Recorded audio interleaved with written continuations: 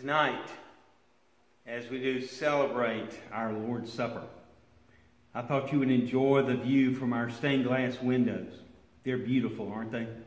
And they remind us of the light of Christ that will never go out. Never, ever go out. Because that light of Christ is in our lives and will continue to burn for eternity.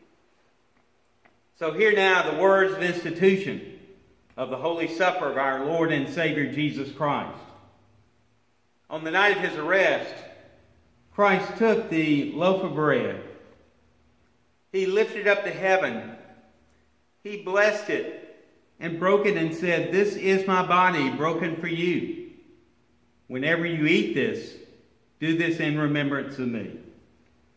In the same way, he took the cup and he said, "This cup is the new covenant, sealed in my blood, shed for you for the forgiveness of your sins. Whenever you drink this, do this in remembrance of me.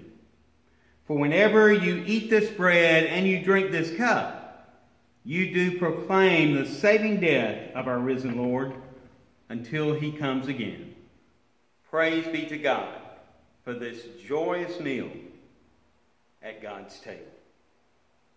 Let us pray. Heavenly Savior, on this Maundy Thursday, as we watch you arrested, beaten,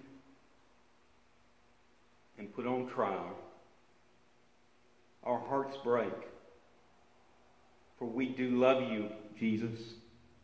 Many times it's just hard to stand up for you, but we do love you. Help us, O God, to be confident in your Spirit as we take this bread and this juice and be transformed in body and in soul so that we can go out into this world and proclaim the saving message of Jesus Christ for all to hear. What a grand and glorious time it is, O God, for us to begin to testify to the wondrous life in Christ. All this we do ask in the name of our Lord and Savior Jesus Christ, who taught us how to pray, saying, "Our Father, who art in heaven, hallowed be thy name. Thy kingdom come, thy will be done, on earth as it is in heaven.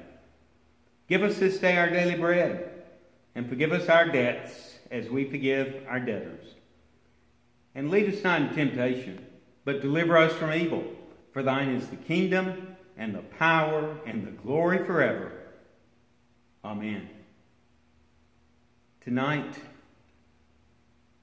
and in the day ahead, Jesus would be put on trial, and he would be crucified on a cross between two criminals. An innocent man. But it was because of that love for us that he gave his life so that we might live forever with him.